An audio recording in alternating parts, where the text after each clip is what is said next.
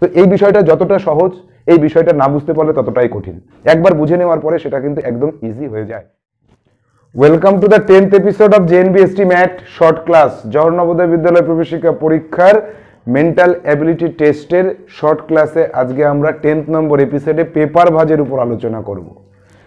তো পেপার ভাজ বিষয়টির উপর আমরা বিস্তারিত আলোচনার ক্লাসে অনেক কিছু জানতে পেরেছি, কিন্তু আজকে আমরা শর্টলি 3টে পেপার ভাঁজ দেখে নেব এবং ভাঁজ করার পর কাটিং, এবং কাটিংয়ের পরে সেই ভাঁজটাকে খুললে সেই কাটিংয়ের অবস্থান কোথায় গিয়ে দাঁড়ায় সেটা আমাদের দেখতে হয় এবং বিচার করতে হয় পরীক্ষার হলে। কারণ পরীক্ষার হলে আমরা আমাদের চোখ দিয়ে যেটাকে দেখছি এবং আমাদের ব্রেন সেটা কি ঠিকভাবে কাজ করতে পারছে কিনা সেই অ্যাবিলিটি টেস্টটাই এইটার মাধ্যমে করা হয়। তো এই বিষয়টা যতটা সহজ, এই বিষয়টা না বুঝতে পারলে ততটাই কঠিন। একবার বুঝে নেওয়ার পরে সেটা কিন্তু একদম ইজি হয়ে যায়। তো আমরা প্রথম যেটা দেখতে পাচ্ছি যে এখানে পেপারটাকে ভাঁজ করা হলো এইভাবে অর্ধেক দিক থেকে, তারপর সেটাকে ভাঁজ করা হলো এইভাবে।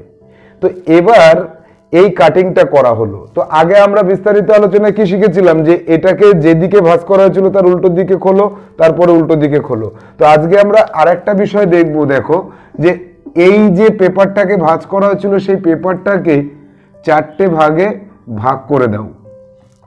এটা একটা সুবিধাজনক পদ্ধতি। এই পেপারটাকে 4টে ভাগে ভাগ করে দিয়ে এর অবস্থানটা কোথায় সেটা একবার একটু যাচাই করে দেখো। তাহলে এটা এখানে আসলো, তারপর এটা এখানে গেল, অর্থাৎ এই যে পার্টটা এটা যদি এখানে ভাঁজ করি এইদিকে, তারপরে যদি তাকে এইদিকে ভাঁজ করি এখানে এসে পড়ে না? এই জায়গা থেকে এবার এটাকে উল্টো দিকে খোলো, এইটা ঠিক এখানে এসে পড়বে। এটাকে উল্টো দিকে খুললে এইগুলো সব এখানে গিয়ে এইরকম চিত্র গঠন করবে। অর্থাৎ এটাই হবে আমাদের সঠিক উত্তর, এবং 4টে অপশনের মধ্যে এই চিত্রটা যেখানে থাকবে সেটাকেই আমরা সঠিক করব। তো এই পদ্ধতির জন্য আমরা একটু পরীক্ষার হলে রাফ কাগজে এই যে পেপারটাকে কাটা হয়েছে সেই পেপারটাকে 4টে ভাগে ভাগ করে এই কাটিংয়ের অপশনটা কোথায় আছে সেই জায়গাটা যদি একবার দেখে নিই তাহলে আমাদের কিন্তু উত্তর করতে অনেক সুবিধা হবে। এবার চলে আসবো আমরা 2 নম্বরে। এর কাটিংটা একটু ডিফারেন্ট টাইপের, কোনাকুনি কাটলাম, এটা এখানে এসে পড়লো, তারপর তাকে আবার এইভাবে ভাঁজ করলাম, সেটা কি এখানে পড়লো। এবার এই কাটিংটা হলো। এবার আমরা এই যে বড় কাগজটাকে যে 4টে টুকরো করেছি, টুকরো বলতে ভাঁজ করে যে জায়গায় এনেছি সেটাকে আঁকো।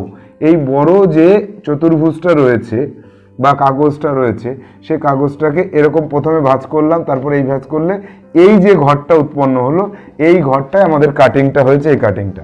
তো এবার আমি কি করব, যেদিকে ভাঁজ করেছিলাম তার উল্টো দিকে যদি খুলি তাহলে এইটা এসে পড়বে এইখানে, অর্থাৎ এই যে জায়গাটা এটা এসে এখানে পড়বে, এটা এখানে তৈরি হলো, এই দুটো এইখানে তৈরি হলো, এটা এখানে এসে কালো হয়ে গেল এবং এই দাগটা এখানে আসলো।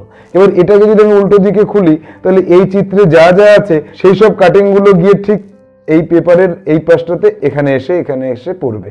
তো এই দুটো কিন্তু আমাদের কাছে আগের মতো লাগলো, কিন্তু এবার আমরা 3 নম্বরে যে কাটিংটাকে দেখব সেই কাটিংটা একটু ডিফারেন্ট টাইপের। দেখো এই যে ত্রিভুজ আকৃতির কাগজটা রয়েছে একে এইরকম জায়গা থেকে দুটো কাটিং করা হলো, করে তাদেরকে ভাঁজ করে এখানে ঢুকিয়ে দেওয়া হলো, এবং ভাঁজ করে ঢোকানোর পরে যে জায়গাটা তৈরি হলো সেটা হচ্ছে এই যে মাথাটা, এইখানে ভাঁজ করার পরে মাথাটা এসে এখানে পড়লো, আর এই যে মাথাটা আছে সেটা ভাঁজ করার পরে এখানে এসে পড়লো। এবার তাকে আবার মিডল থেকে এইখানে ভাঁজ করে দেওয়া হলো। তো এইবার এই যে কাটিংটা তৈরি হলো, এই কাটিংয়ে সবকটা কাটিংয়ের জন্য সমানভাবে আগের গুলোতে যেমন আমরা পেয়েছি, এটা এই পাশে গেলে এটার মতন তৈরি হবে একটা, এটার মতো একটা তৈরি হবে, এটার মতো একটা তৈরি হবে, এটার মতো একটা তৈরি হবে, যেটা হয়েছে এখানে এইরকম নয়।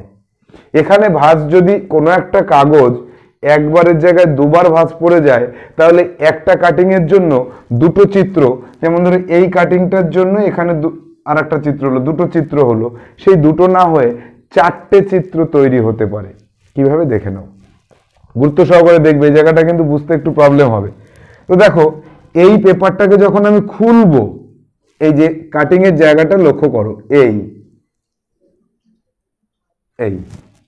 এবার এইখানে যে একটা ভাঁজ ছিল, এই যে এখানে যে একটা ভাঁজ আমি ফেলেছিলাম এইটাকে এনে এই পাশে, সেই ভাঁজটার উপরে রয়েছে এইটা, তাই না? এবার এই পেপারটাকে যখন খুলে দেব তখন এটা এসে পড়বে এখানে। আবার এই যে জায়গাটা রয়েছে এটাও কিন্তু এই কাগজটার বাইরে আছে, অর্থাৎ এটার জন্য আর একটা কাটিং তৈরি হবে। এবার এইখানে যে কাটিংটা আমি দিয়েছি এই পেপারটাকে যখন খুলে দেব, খুলে দিলে সেটা যখন এই দিকে গিয়ে পড়বে তখন এখানে আর একটা কাটিং হবে, এই দেখো। এবার এইটাকে যখন আমি পুরোটা খুলে দেব তখন সেটা কোথায় আসছে সেটা একবার একটু লক্ষ্য করো। এই হলো আমার সেই কাটিং এর জায়গা। এবার এটা এসে পড়লো এখানে, এটা এসে পড়লো এখানে, আর এইখানে যেটা ছিল এটা গিয়ে দেখো এইটুকু জায়গা ভরাট করলো। এত বড়টা কাটিং এর জন্য আমার অল্প একটু জায়গা কাটিং হলো। তো সব জায়গাতে কিন্তু কাটিংটা সমান হচ্ছে না, এখানে অনেকটা কাটিং, এই কাটিং এর জন্য এখানে সামান্য একটুখানি কাটিং হলো। এই তো এই চিত্রটা আমার গঠিত হবে। দেখো এই চিত্রটার সাথে এই চিত্রটা মিলছে। তো এবার আমাদের উত্তরের মধ্যে যে অপশনে আমরা এটা পাবো সেটাকে রাইট করব। আর এই জায়গাটা যদি বুঝতে না পারি তাহলে হয়তো আমরা এই দুটোকে বাদ দিয়ে অ্যান্সার করে আসলাম, হয়তো উত্তরে এই দুটোকে বাদ দিয়ে একটা অপশন থাকলো।